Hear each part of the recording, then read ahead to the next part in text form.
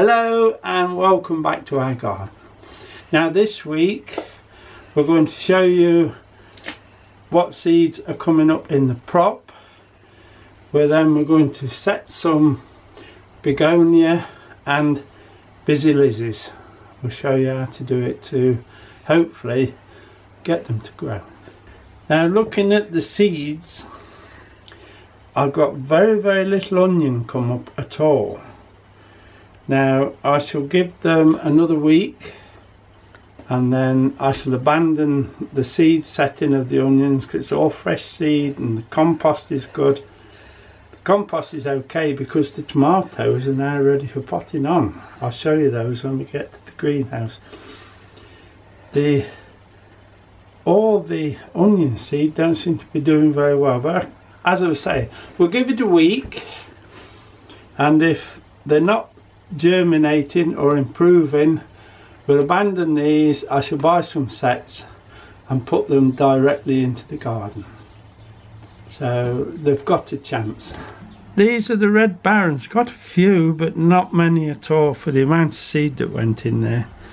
That's another onion, and there's one in it, and I'm afraid one onion is not good enough. These are bullhorn peppers. They've come up wonderful. I'm very pleased with those. Now that's how we stand with the seeds in the propagators. The tomatoes, well, I'll show you those when we get down there. Very pleased with those. Now we'll show the begonias we're going to put in. That's the busy Lizzies. They're an F2, they're not an F1, but we'll use everything we get off them. We will use. If they don't germinate very quick, we can go again at this time of year. The begonias are these. These are also an F2. I think you'd have quite a job to get an F1 begonia. There'll be a lot of work involved pollinating them, but that's pretty enough. Now these are our own begonia seed that we collected off the ones we had last year. Packet of seed for begonia cost £4 each.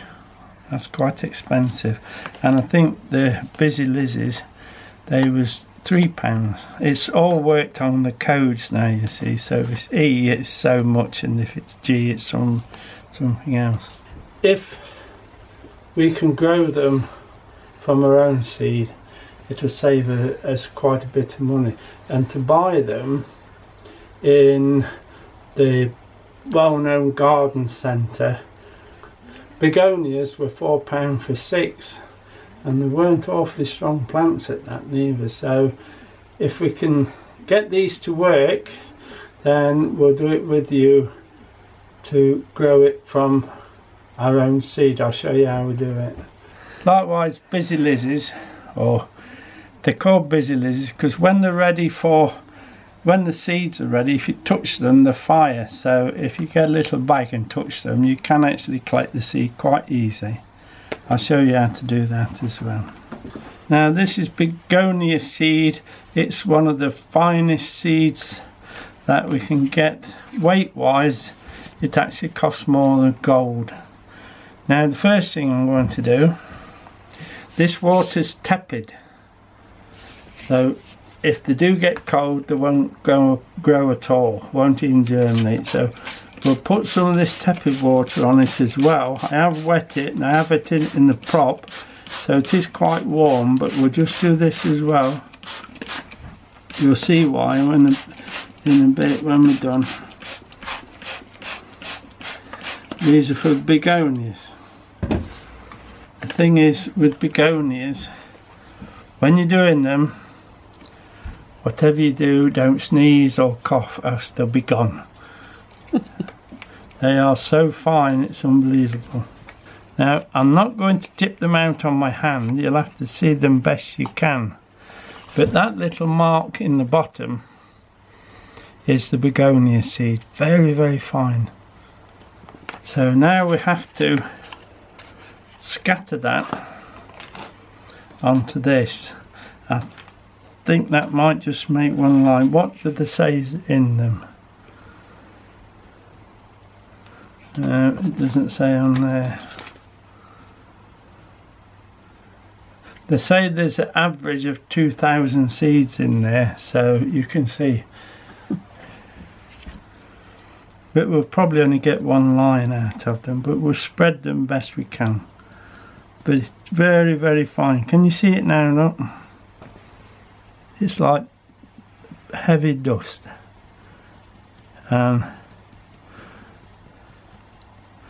Once it hits the compost, you don't even see it.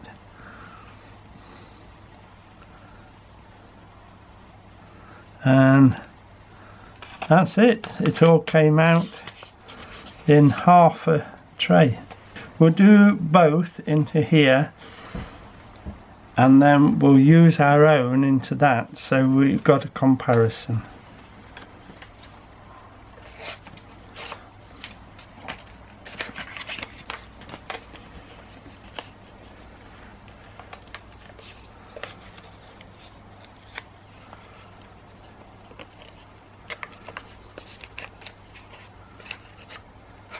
So these this time will go on this side of the tray, hopefully. If any come out at all. Here we go.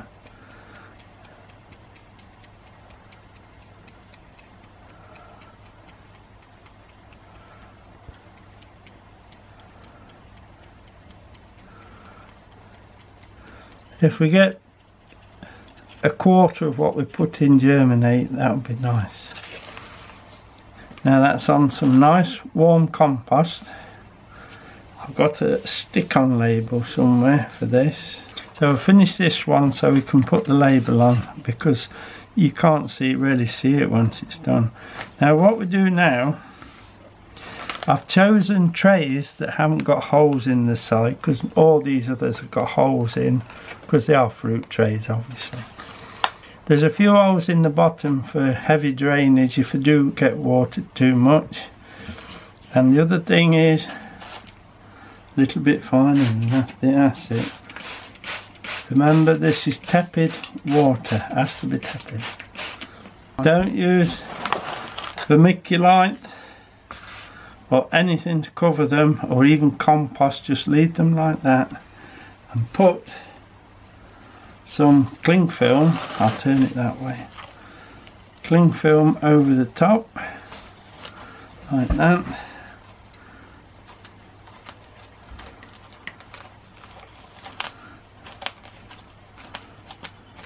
I think I'm going to put some new scissors on my Christmas list this year.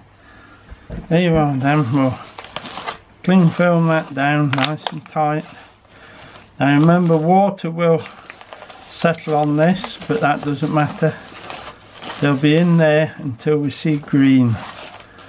And now we'll stick the label on the side so we know that they are begonias. And then that straight into this side of the prop, because this one's on a thermostat control. We'll take the onions and those sweet peppers across, and we'll put the begonias there, and that is warm under them, so they should be fine. Got a nice piece of good cling film on them. Try and get yours tighter than me, but that's the idea. Now this one we're going to use our own seed. There might be a bit of some bits from the begonias in them. I can't remember, it's been that long since I did them last summer. We'll see. And I don't know if you can see those, there's quite a few in there. So we'll make a little V just there, look, and we'll tap them. There's a little bit of petal in there as well, but I think we're going to have to live with that. There's the petal, look. Plenty of seed and petals and all sorts. But if this works, look at the amount of seed we've got. Good gracious. I didn't think we had that much. But that's, as you can see, quite a bit of seed. Remember, tepid water gently.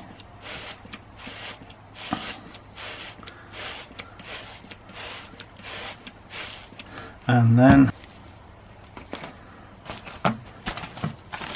that should be alright to do it just there, I think.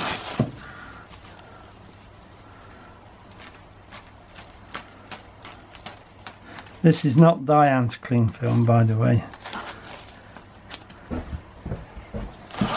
Right, if I tighten the ends up a bit, like that, tighten it right down as much as I can, and then put the begonia label on that says own seed at the side.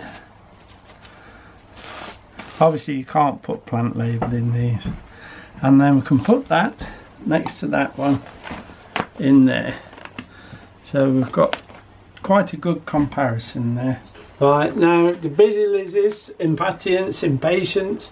The name used to be impatience because the seeds fired off. They was impatient to seed, so I think that's, but now we call them busy Lizzie's on the packet lot.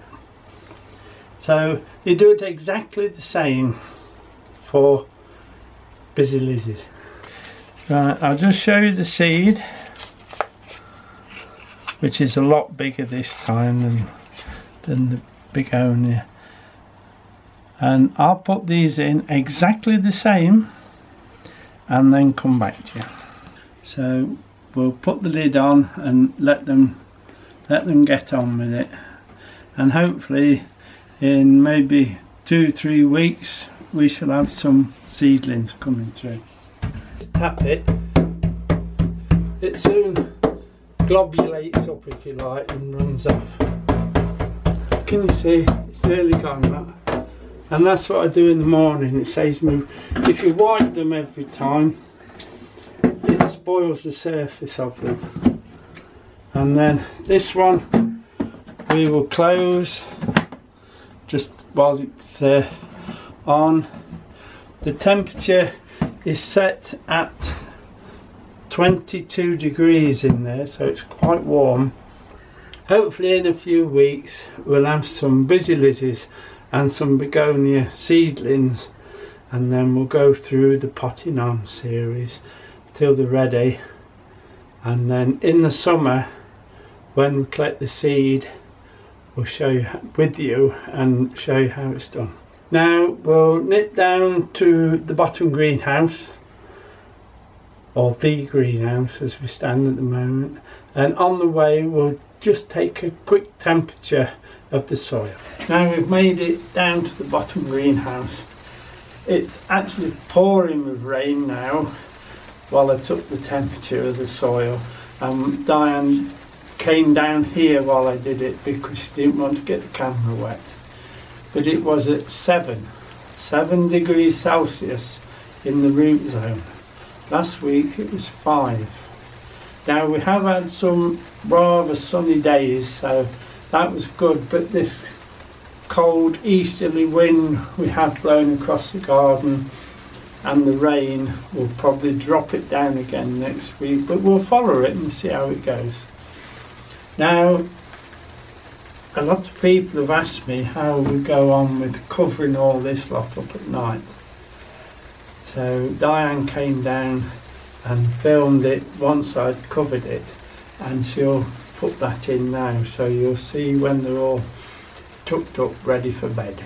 Now I've been asked how we fleece down at night, so I thought the easiest way to come down here and show you. It's about 4:15 and everything's wrapped up for the night. Most of it, all of it is on double fleece this time of year, and it's all tucked up until tomorrow.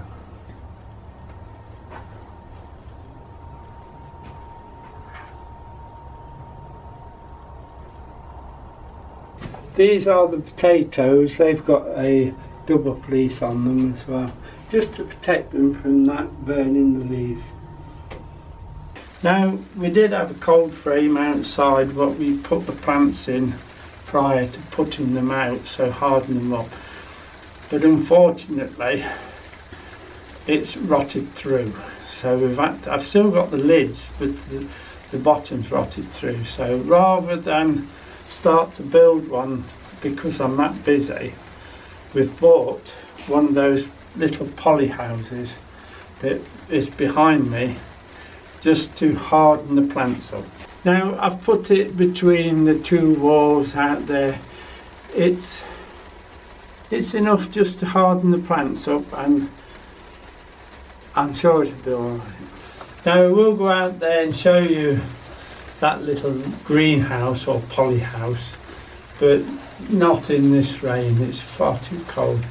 This is one of the things about this garden: if the wind's blowing from the east, cold wind, it cuts through the garden, it comes scuttling across the fields and cools us down. I just want to show you the progress of the tomatoes. As you can see, they're about ready for potting up now, but I should put the cover back on because it's so cold.